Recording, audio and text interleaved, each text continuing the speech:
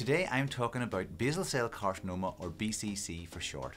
These are the most common type of skin cancers, and although they are the least dangerous as they don't spread around the body, they can be a real nuisance, be unsightly, bleed and crust, and if left untreated or undiagnosed for too long, they can erode deep into the tissues, causing disfigurement. It's important for everyone to be aware of BCC, especially if you have light skin like me and most of my patients here in Ireland. Hi, I'm Dr. Finbar. I've been a family doctor for over 20 years. Now I specialise in dermatology, and on this channel I help you to learn to love the skin you're in. So BCCs arise from the base of this top layer of skin known as the epidermis, and these cells grow uncontrollably and cause basal cell carcinoma. Thankfully, BCCs grow slowly and most are curable and cause minimal damage when they're caught and treated early. I hope this video can help you learn to detect a BCC early, as that's when they are easiest to treat and cure. When it comes to diagnosing BCCs, doctors like me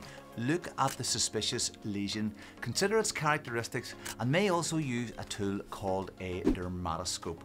Now, this is like having a handheld MRI scanner. Helps us to see into the skin surface and look a millimetre or two deep into the skin in more detail than can ever be seen with the naked eye or a simple magnifying glass. In some cases, your healthcare professional may suggest that they take a small piece of skin known as a biopsy to send to the lab to be examined under a microscope to confirm the diagnosis before planning on the best treatment choice, and I'll talk more about that later. BCCs are due to the cumulative exposure to sunlight over many years, and as such they are increasingly common as we age. So it's no surprise then that we find them mainly on the head and neck area, as that where it gets the most UV sunlight.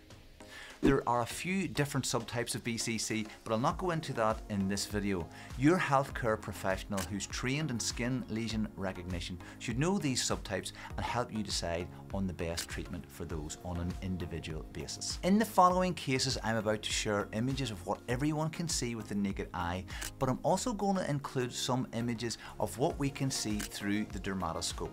I'm including these dermoscopy images for a couple of reasons. Firstly, it gives people an insight to the tools that healthcare professionals use, and secondly, because a lot of doctors and other healthcare professionals watch these videos. Now, if you are a healthcare professional interested in learning more about skin lesion recognition, you'll find links in the description below to my course on skin lesion training and on dermoscopy, so be sure to check out that in the links below. The appearance of BCCs can vary from person to person and from body site to different body site. However, when you have seen a few, you can quickly start to recognize them. Those people with darker skin types tend to get darker, more pigmented BCCs. As I mentioned earlier, my patient base here in Ireland are mainly light skinned, as you can see from the images that I'm about to show you now. Okay, let's go through some BCC cases. First up, we have a lesion on a man's nose. This is a skin-coloured papular lesion which has been scabbing and bleeding on him, and he came in for assessment and I had to inform him this was a BCC, needed to be surgically excised. Next up, we have another typical BCC slowly growing on a lady's cheek, again can scab and bleed. Next up, we're going to show some of the dermoscopy image. Now, this is the pigmented BCC that I was talking about, more common in darker skin types. And then we have another papular BCC. Look now at the dermoscopy, what doctors can see with their dermatoscope, which shows all those blood vessels in the middle, and remember that because we see that quite frequently. This one also has some pigment in it. And then we're on to another lesion just below a man's eyelid, and it scabs, and you can see the crust over there at the far side image. I've removed that when I put my dermatoscope on it, and you can see that's why there's some bleeding, and this is a common presentation of bleeding on the pillowcase. Again, this lesion here in a man's temple, if you had watched my video on seborrheic keratosis, you may think that's what it is, but when I put my dermatoscope on it, again, look at these blood vessels in the pattern. They're like little red rivers. Beautiful images. And then this one's a lesion below a man's ear. He came to me and said, I think it's healed now, because it had been previously scabbed, and this is a common presenting complaint. We see the lesions are healing, scabbing, and you can see again from the dermoscopy, there's those blood vessels that are very sharply focused in the middle. This is on a slightly darker skin type, and if you had to watch my video on hemangioma, you might think this looks like a hemangioma, but again, putting the dermatoscope on it reveals these blood vessels and other features that are not visible in hemangiomas. Another BCC, this time on the upper arm of a lady. Again, you see the dermoscopy shows blood vessels, very thin river-like areas. And these are skin-coloured lesions for the most part, can have rolled edges at times. This one's slightly different. Again, it was a BCC on a man's just below his lip at the fold of his mouth. And this one was crusty. Again, wasn't a seborrheic keratosis. Seborrheic keratosis grow on the outside of the skin. This was starting to penetrate in deep. So that's a few cases. Hopefully you got value out of that. I hope that you enjoyed those selection of cases, and you may have noted from those images most BCCs are occurring in older people. Now I've seen quite a few BCCs in people in their 20s, especially if they have light skin and have had a lot of unprotected sun exposure or used sunbeds or tanning beds. So UV protection is crucial to prevent BCCs. You've noticed as we've moved through these cases that there are dermoscopic features that are similar across the different lesions. They have a similar pattern, those blood vessels that I was talking about. Now, one of the jobs of a healthcare professional is to train in pattern recognition and learn how to recognize various patterns throughout medicine. AI, or artificial intelligence, is also very good at recognizing patterns, and it's already proving to be very useful as a tool to help diagnose different skin conditions from their dermoscopy and macro images. And studies are now showing that it can outperform even expert dermatologists.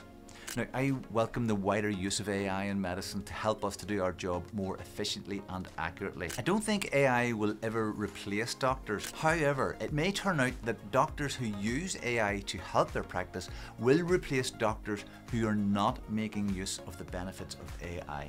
I'd really love to know your opinion on the use of artificial intelligence in medicine. So put that in the comments below. I'd love to see what you think of that. Let's turn now to the treatment of BCCs. There are several options depending on the site, the size, the depth of the BCCs, and these treatment options can range from topical creams like Effudex and Aldara to surgery and radiation therapy. The goal of treatment is to completely remove or destroy the BCC while preserving as much healthy skin as possible. Surgical methods can vary depending on the site and include the highly specialized option of Mohs surgery, where the BCC is removed in thin layers and the pathologist is on site at the time of the surgery and can examine the BCC under the microscope to make sure that it's all been fully removed before planning on the closure of the wound. More conventional surgical procedures involves the surgeon marking the skin lesion out at the time, and again the dermatoscope can be very helpful here at determining the edges. Then a little bit extra skin is marked out to make sure that no BCC remains in the skin, and that whole area is anesthetized, and then surgery is performed and the wound is closed if possible. Other methods of surgery include cautery and curettage of the BCC, where it's scraped off and then cauterized, and this process is usually repeated several times to ensure that the BCC is fully destroyed. Now, treatment options will vary depending on personal circumstances and access to local services. Your local healthcare professional will help you decide on the best option for your specific case. So what are some other signs that you need to look out for to help you diagnose BCC in yourself or a loved one? Well, in my clinic, I've had many men who have come in because their wives have sent them. Why? Well, because they found bloodstains in the bed sheets or the pillow and they've chased them in to see me. This is a possible sign of BCC, as I've mentioned earlier, because BCC often becomes crusted or ulcerated and can bleed. I've also had many patients who have noticed a scab or a crusty lesion on their skin that seems to heal only to return again.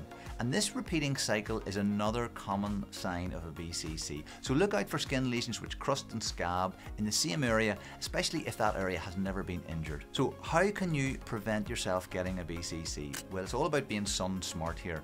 Wearing UV protective clothing, using sunscreen every day and seeking shade. Most importantly, get to know your skin. If you see something new, changing or unusual, get it checked out by a healthcare professional who has been trained in skin lesion recognition and preferably who uses a dermatoscope. It's always better to catch these things early. You might also like to watch this video on actinic keratosis, which occurs frequently alongside BCCs, as both are due to cumulative sun damage over many years. Remember, you're in charge of your health, and every step that you take to care for your skin is a step towards a healthier you. See you soon.